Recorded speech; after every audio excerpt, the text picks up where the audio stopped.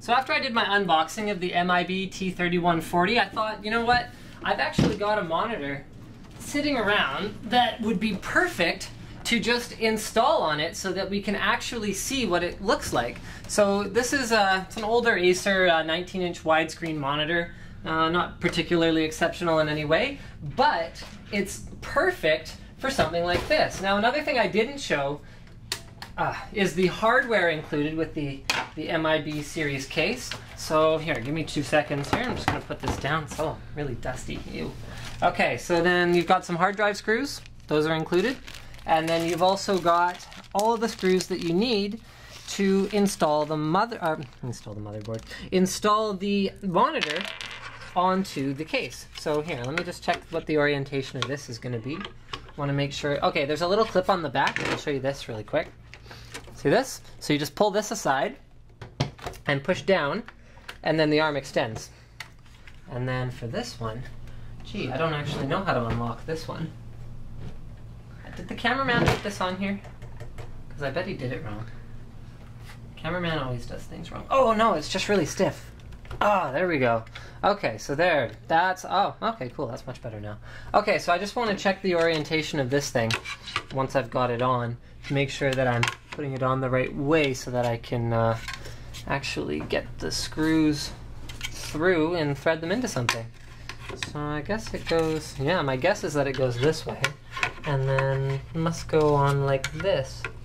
Or maybe it goes on through it, like this. Aha! There we go. Can you tell I've never done this before? Okay, so the first thing we'll do is find the appropriate screws, which I believe are these ones, and then we will... Uh-oh. Don't worry, I found it. It's all good. And I even have tools today. Check that out. And so we'll screw this in to the back of the monitor. So yeah, we got those holes lined up like nobody's business. I'm just going to put in 2 so that you're not just sitting around waiting for me to install screws to find out the conclusion of the video. So we'll just do that guy, and then we'll do the top right one. I think that'll be enough to hold this monitor. It's actually rated for up to 22 inches, this arm here. So this is only a 19-inch monitor, so this is only going to be a small amount of the capabilities of this little system here. So, here we go. So, here, I want you to be able to see this from the back. So I'll slide the monitor on, which will go just like that.